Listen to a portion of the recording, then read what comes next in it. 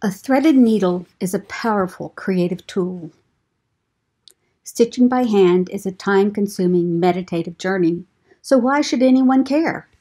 Because the age-old craft of hand embroidery, the simple act of passing a threaded needle through a piece of cloth, continues to be relevant in an era defined by the power of digital technology.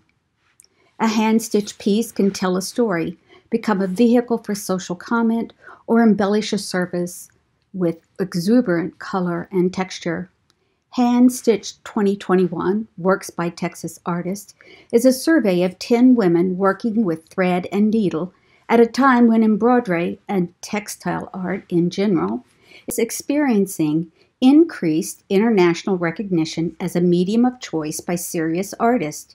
Each artist has a personal commitment to exploring ideas and materials and how both relate to contemporary art.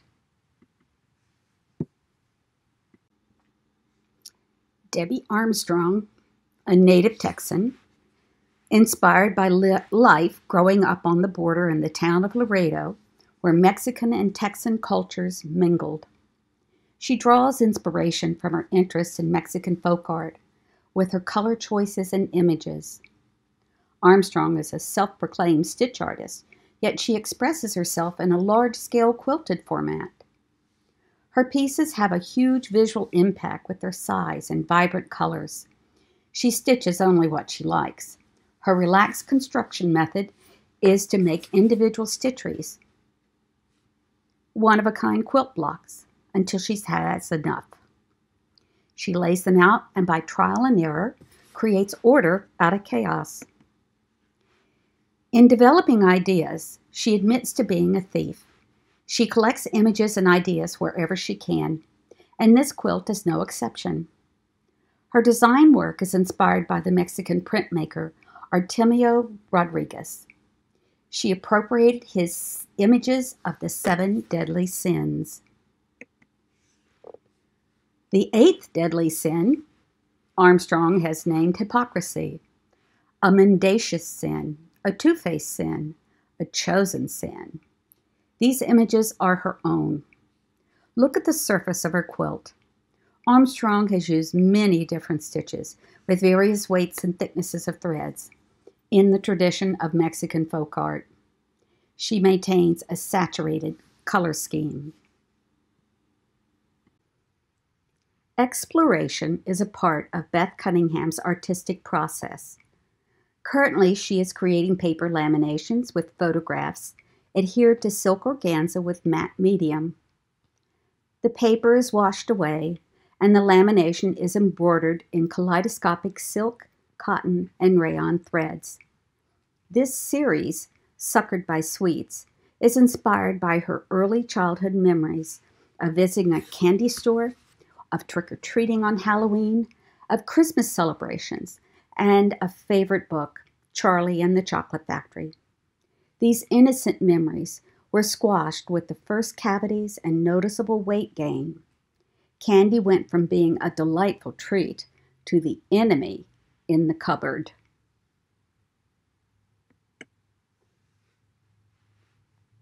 Candy corn, a Halloween favorite, appeals to the senses with its honey vanilla smell, its pentagonal pyramid shape, and its consistent waxy texture. We are suckered by our senses into having that first bite. The reaction may be different if the label was read first and understood by the reader. 2 ingredients, gelatin and confectioner's glaze, are found in many sweets such as candy corn. Gelatin is made from animal bones, and confectioner's glaze is the same type of product as shellac, made from lac resin, a bug secretion. Jelly beans are coated with shellac to make them shiny. In candy corn, the viewer is pulled into the piece by the luscious, heavily embellished surface of the candy in the foreground, and remains to explore the text, a listing of ingredients on the candy corn in the background. Conversation Hearts accounts for the most sold candy for Valentine's Day worldwide. The list of this candy's ingredients are similar to candy corn or an all-day sucker. Sugar, corn syrup, gelatin, gums, coloring, and flavoring. Sugars can be under the guise of dextrose, sucrose, maltose, fructose, plus 52 other names. Shockingly, over 68% of bar-coded food products sold in the U.S. contain sweeteners. Presently, eating these sweet confections isn't so appealing. Yet Cunningham is inspired by the colors and shapes of the traditional celebratory candies of the past, changing the size and scale to bring attention to them.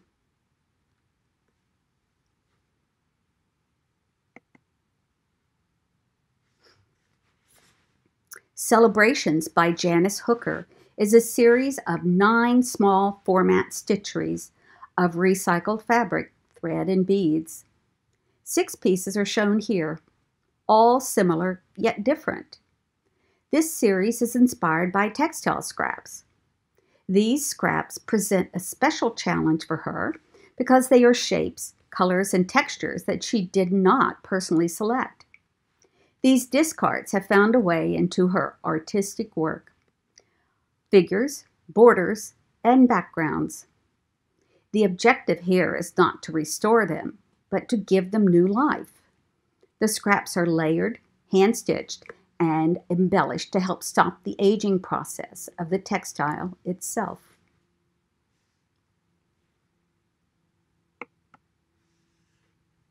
Sunshine for Tomorrow, number 1.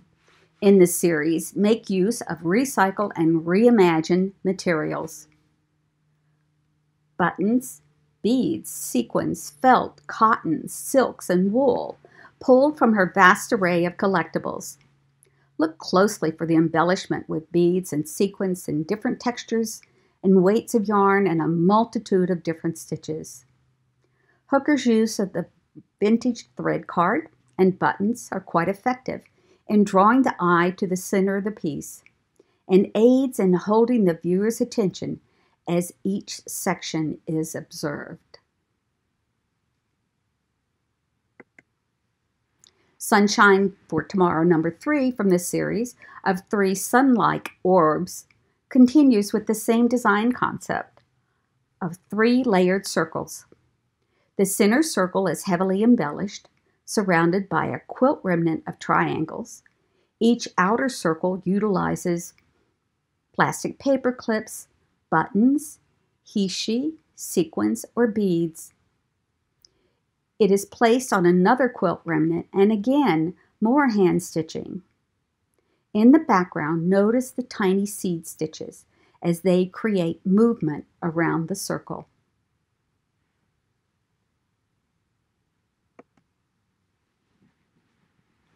Lucia LaVilla-Havelin renders her work in a minimalistic manner. Inspiration is derived from her heritage and culture of life in Texas, the social climate in America, and the attitudes of the U.S. toward immigrants and asylum seekers. Border Crossing tells the story of a mother who has returned to her home, separated from her child at the border, mandated by the U.S. government.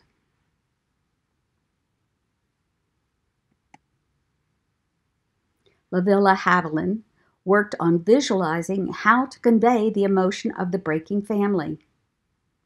The size of the hands was a key decision. Her ability to deal with a volatile situation in a compelling manner takes thought and craftsmanship to evoke an emotional reaction. As the viewer, we feel the anguish as the child weeps, and the weight of the government's grasping hands are ready to tear them apart. Her gradation of color and the long and short stitches of the skin and the shorts are exceptionally handled. A stem stitch is used for outlining the hands.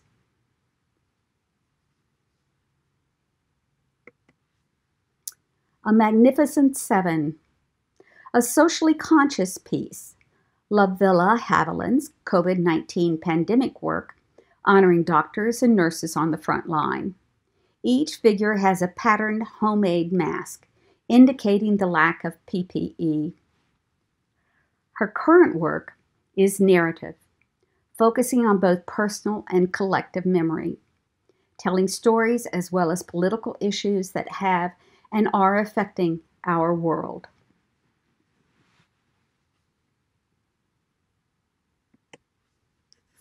Barbara Lugge learned to embroider as a child, trained as a professional artist, and combines the two in her portraiture work.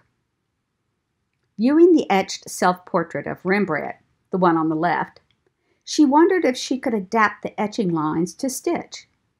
This piece is an exploration in developing a new stitching technique for rendering life-size portraits in embroidery floss, one that was less dense and more canvas showing. Decisions were made as she stitched and observed the construction of the etching. She limited her color scheme, length, and direction of her stitches.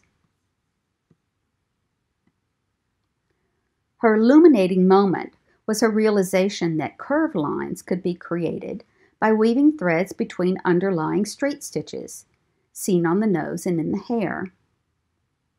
This style using long stitches depends on the substrate of the primed canvas to hold the stitches taut.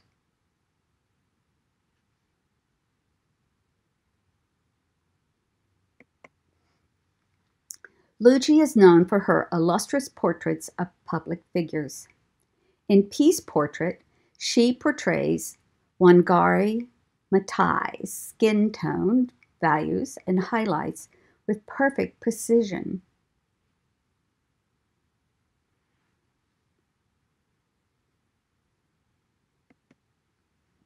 Lugge is fascinated with thread.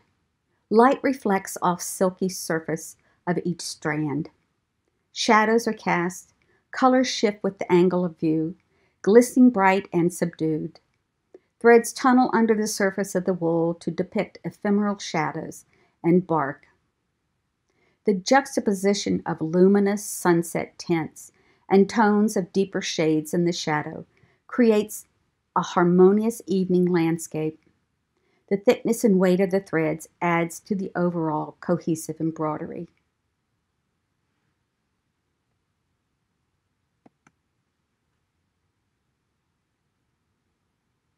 Contained, hand-felted and hand-embroidered, wool, silk, and acrylic on canvas, is one of 5 in a series of abstract works by Kim Paxson.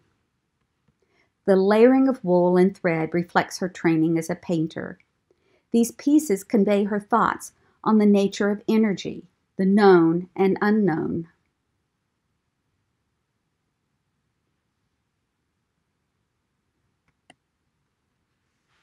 Releasing, another piece in her Energy series, hand-felted and heavily encrusted with French knots and beads, reminiscent of pools of gasoline, ready to erupt with the right ingredient thrown its way. Paxson's modulation of color, size of thread, and stitches conveys this energy.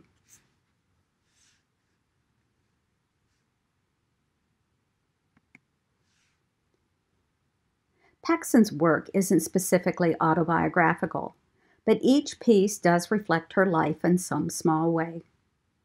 Taken by Surprise is a piece created during the uncertainty of the pandemic and commemorates the very sad passing of someone who contributed much to her community. This hand embroidery on brown and cream wool felt is displayed on a background of commercial fabric. The interior of the coat cites embroidered references to COVID-19. The neck and front edge of the coat informs the viewer of an unfinished life.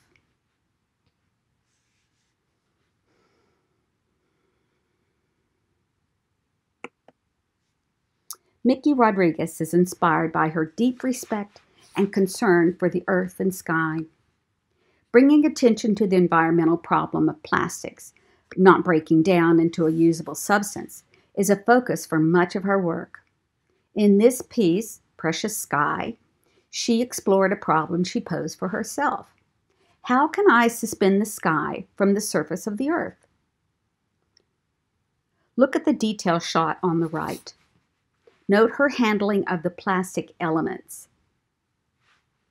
The round shape is repeated in the outer edge with its meticulous cutting and the applique of milagros in the central element where the running stitch and straight stitch define the circle.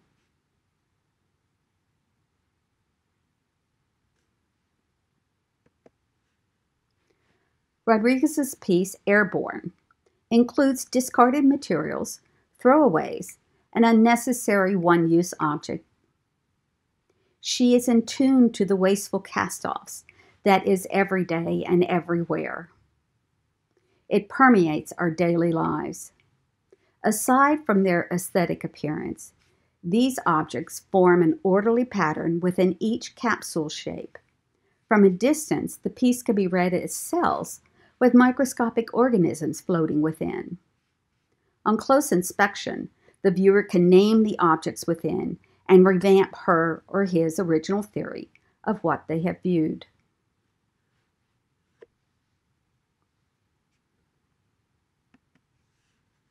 These materials reflect human identity.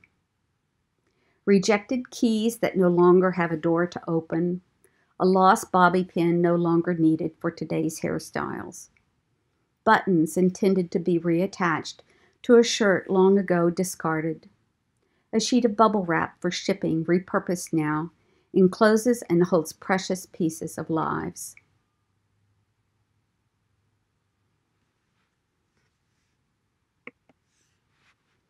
The Witness, a large abstract sculptural piece by Rodriguez, invites the viewer to contemplate the complexities of her thoughts, her presentation, and construction of her work as she processes and records the events in her life and assesses her perspective on environmental issues.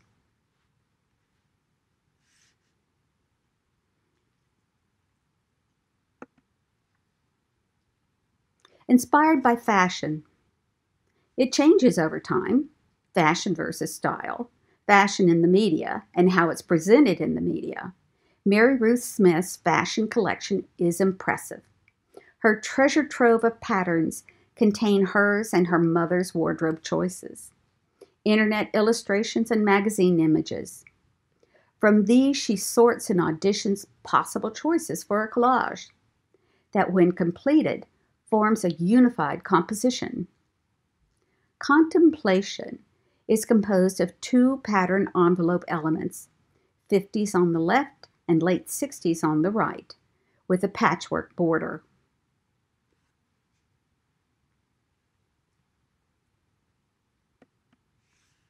Decision-making and problem-solving are found in each step of her process, from selection of silhouettes, threads, colors, and the transferring of those images. Stitch selection has been narrowed to one, the backstitch.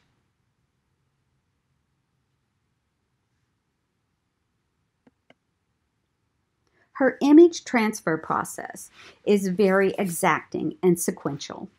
In each section, important lines and shapes are highlighted and defined, using only the backstitch in black. Embroidery is completed before the composition is formed and sewn together. There is a constant self-evaluation throughout the process. Every step has a purpose in relation to what has been done previously and to the anticipated next step. Smith's fashion series has sustained her for many years.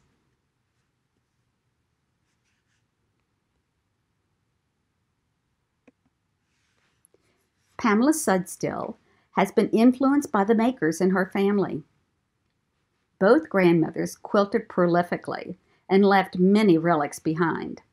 Unused fabric, quilt blocks made to test designs or colors, quilt tops, or teaching samples. Studstill works in layers, no matter the medium, whether it's mosaics, painting, quilting, or stitching.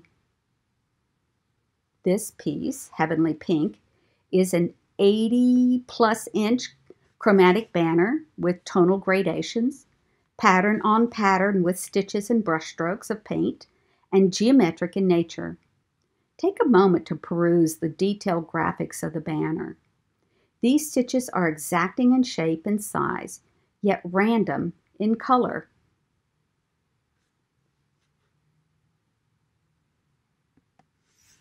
The field, with its yellow sun, was inspired by a view out her window. The foreground captures the garden plots laid out in geometric format. The middle ground has harnessed the sun shining over the landscape. The background encompasses the distant houses and tree and opens to a pale blue sky, reminding us of Paul Klee's geometric abstractions.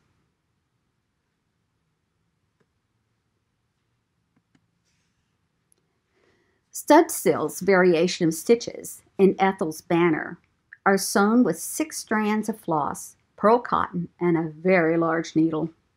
Her colors are bold and flamboyant, emphasizing and accentuating each section of the banner, manifesting a cohesive whole. The embroidered work of the last several years encompasses a layering of time, along with fabric, stitch, and paint, as she has used found materials from past generations.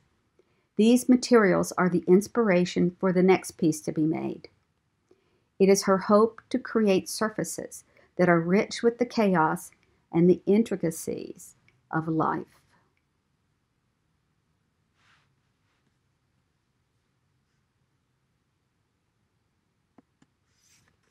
Broken Dreams by Sue Anne Sullivan is made of hand-woven, felted, stitched wool with vintage crochet. Sullivan calls on her curiosity for inspiration. She referenced Claire Ben when speaking of her studio practices. My approach is one of exploration and experimentation, constantly asking, "What if I tried this?"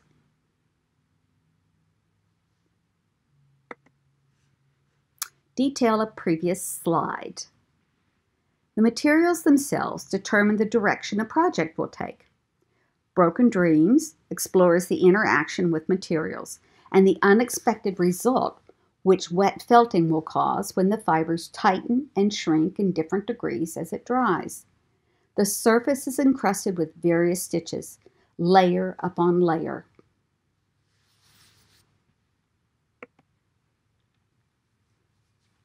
View from my window. Hand-felted wool, quilting, and stitching references her daily examination of the world outside a certain pane of glass. It grounds her, prepares her for the chaotic and confusing news of our current world. Stitching provides the quiet contemplation she needs to maintain her sanity amid it all.